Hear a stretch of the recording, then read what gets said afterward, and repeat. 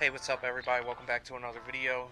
Today we're doing some maintenance on the car and doing a few modifications, getting the car ready to go to New Jersey Motorsports Park at the end of the month.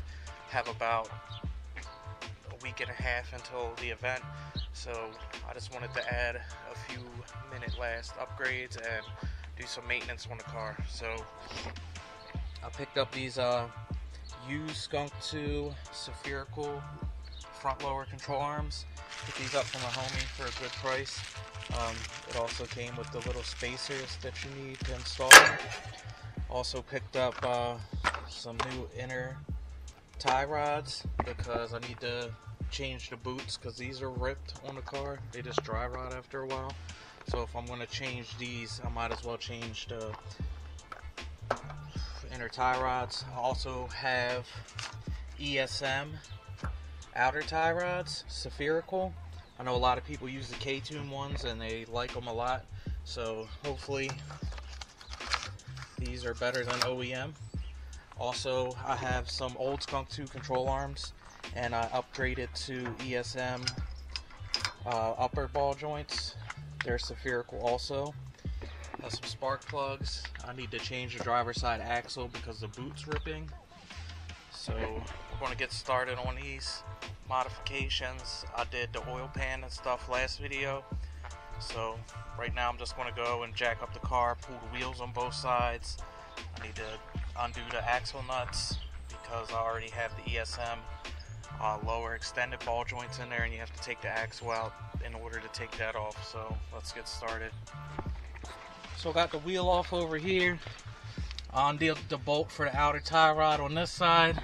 I already undid the top bolt for the upper control arm, and I'll pop these two off right here. So this control arm's about to pull out, and then I have to pull the axle out in order to undo the lower ball joint because of the Allen key in there. So I'm going to pull all this apart, and then we're going to get ready to install that lower Skunk2 arm. Alright, so I'll give you guys a little progress update. Upper control arm is off. Axle and intermediate shafts off. Just to get this off, you just have to remove these 3/14s. I dropped the fork already, so I'll never have good luck separating these two. So basically I'm just going to take a big ass hammer and bang this axle to get it to separate. There's a 1/2 inch slit somewhere on this boot. That's why I'm changing it out. Alright, so I finally got the control arm on. What a pain. I had to take off the whole spindle because the extended ball joint, the sleeve that goes in right here, got stuck. So I had to pull it out, heat it up, and get it out. So right now I'm just waiting for that to cool off so I can put that back on. Hook the sway bar link back up, and then I'm going to put the intermediate shaft on, and then I have to get the aftermarket control arm and try to line the camber plate up with that, and then take these two bushings here until I upgrade these spherical. I think ASR makes those, but I'm gonna get back to work.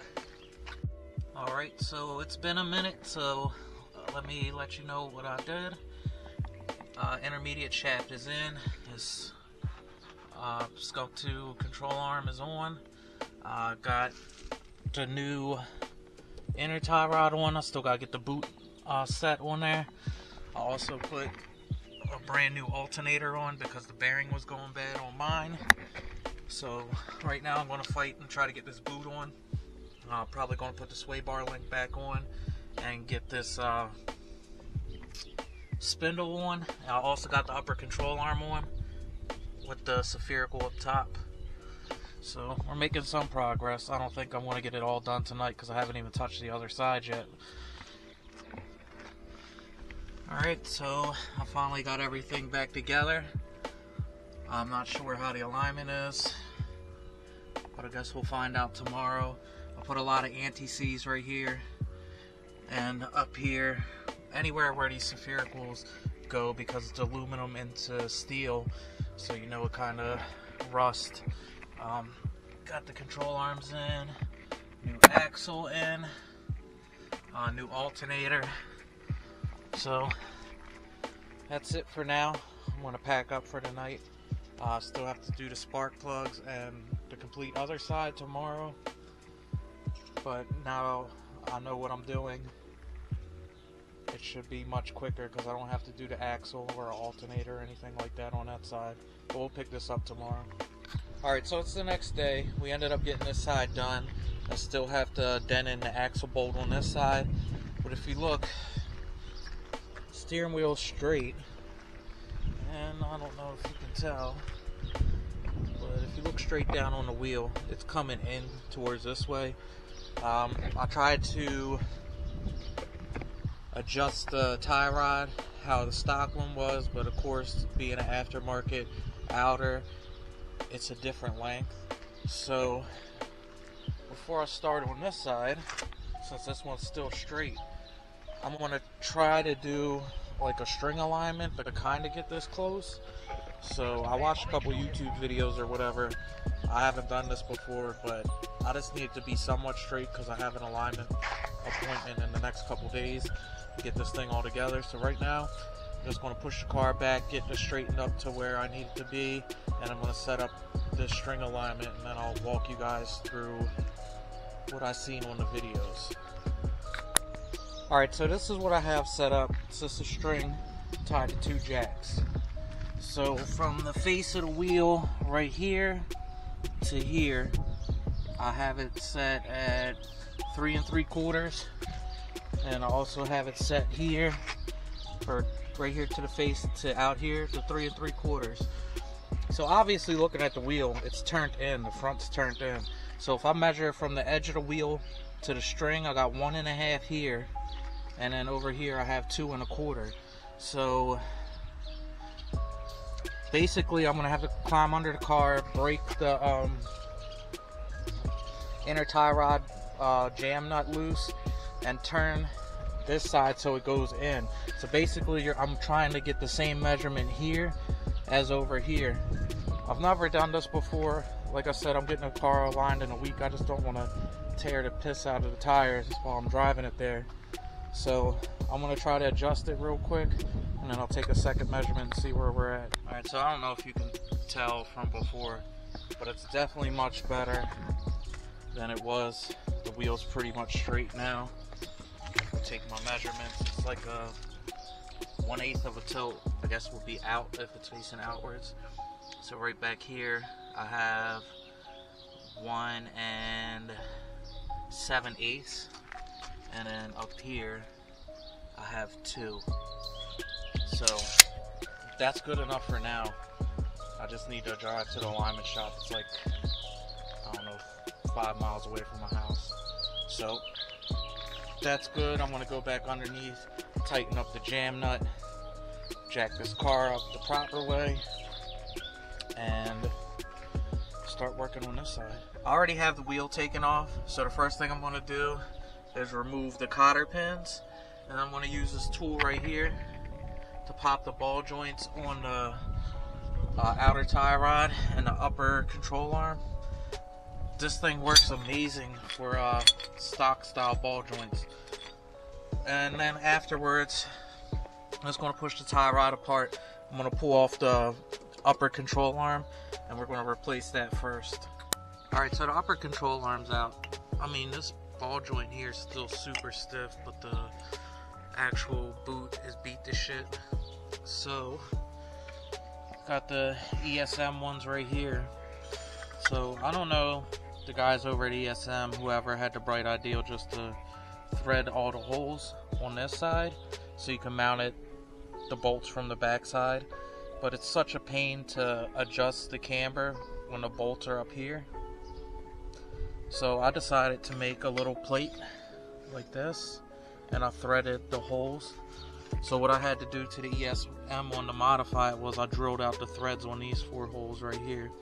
So now if I have to, I can just stick an Allen key right in this area here and adjust it from the bottom. So to get this arm set up kind of straight, since I took the bolt out in the middle, I can just sit this on here like that and line up the control arm how I need it, and then I can just tighten these bolts and it'll get me close to the same camber until I get to the alignment shop. So the upper arm's back on. So now we're going to work on doing this control arm for the Skunk2 one. One thing I don't like about the ESM extended ball joints is you have to pull the axle out just to even loosen this, because there's a cap. I don't know if you could see it up top there, but you have to take that cap off and then put an Allen key through it, and then a wrench on this side. So I guess I have to pull the axle out and then get that ball joint undone, and hopefully I don't have the problem where the little aluminum fitting gets stuck into the control arm like it did yesterday, because then I gotta heat it up and try to get that out. But let's get started on that. So this is where I'm at right now. Axle had to come out, sway bar bushing had to come out, got the control arm out. This is undone.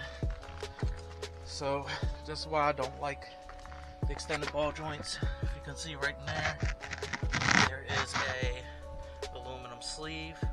Should have known better and put some anti-seize in there, but I didn't.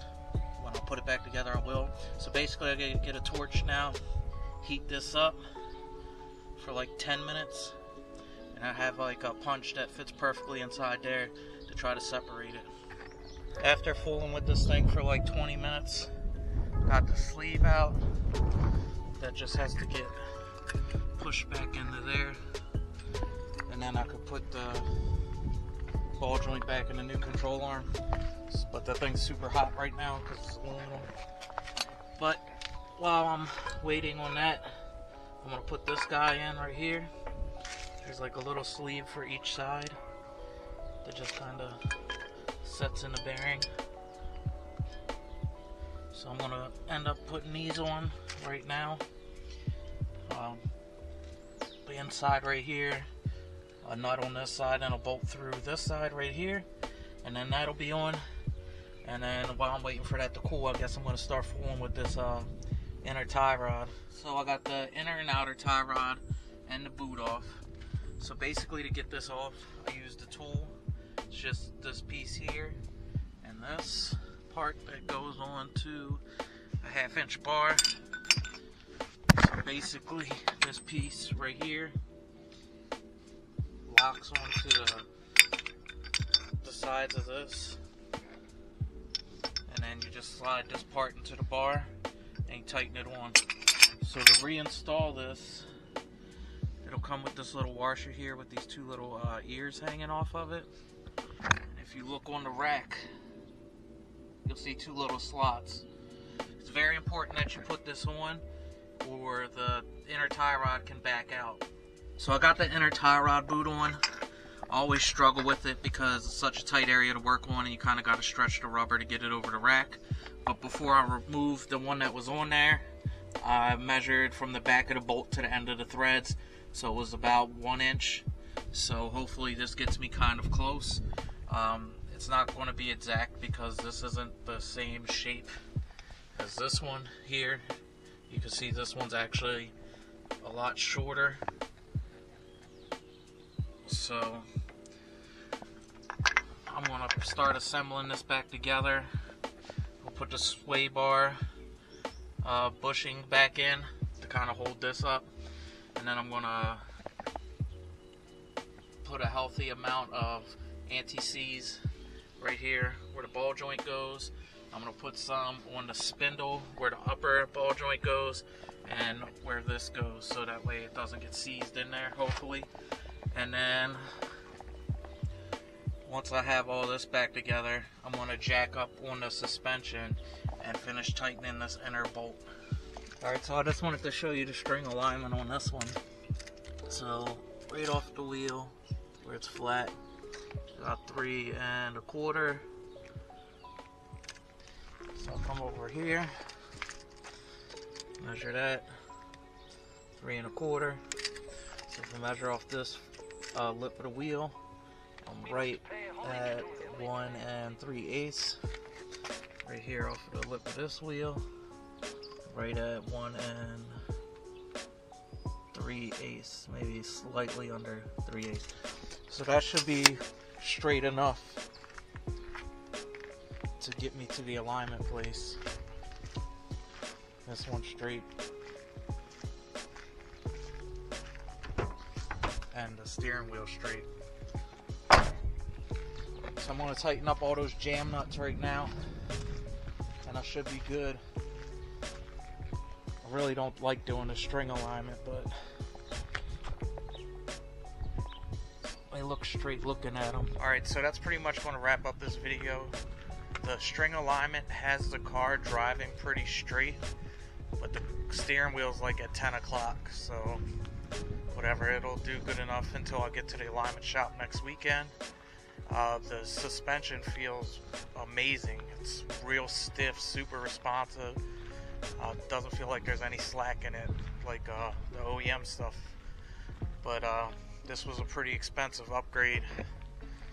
I'm probably going to change the oil again before I head to the track, and I want to change the fuel filter.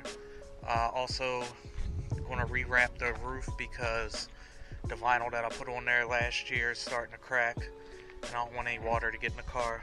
But if you guys have any questions about this stuff, feel free to leave a comment down below or hit me in the DMs. But I still have some stickers left, so if any of you guys are interested in those, feel free to message me about them. But until next time, like, comment, subscribe, and I'll catch you guys in the next one.